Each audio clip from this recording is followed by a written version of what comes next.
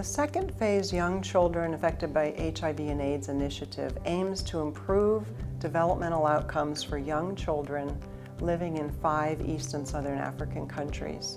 And to do that, we're continuing to build caregiver capacity to meet developmental needs of their children,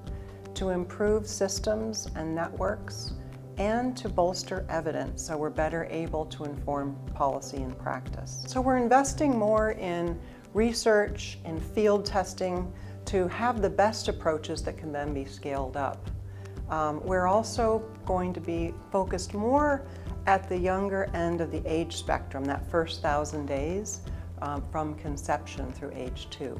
Because HIV poses such vulnerabilities for development, we know it's not the only vulnerability, and often HIV goes along with poverty and other forms of vulnerability, but we've chosen communities and countries that have been struggling with the AIDS pandemic for a number of years now, and we believe that in order to enable families to live healthy with the virus, that we really need to look beyond sort of the basic medical interventions of testing and treating, while those are critical, but to also really look at surviving and thriving. We expect to have a number of approaches, field tested,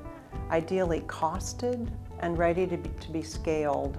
and stronger links to partners like the World Bank and others that are in a position to scale those investments. We are hoping that in a number of these countries, early childhood development, the stimulation, nurturing care, parenting components, and assessing developmental milestones are incorporated throughout the health system. I think the most important thing about the strategy is that it's extremely practical, so it's looking at ways over the next 5 years to get to what is now a 2030 goal. It's extremely humbling to hear from parents and community members who are visited by trained volunteers or go to a clinic and get information in a group session, who might attend a parent savings group that now includes some parenting information. Our partners are making the connections between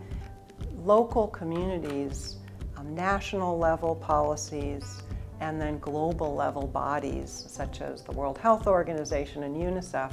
to really move this agenda forward.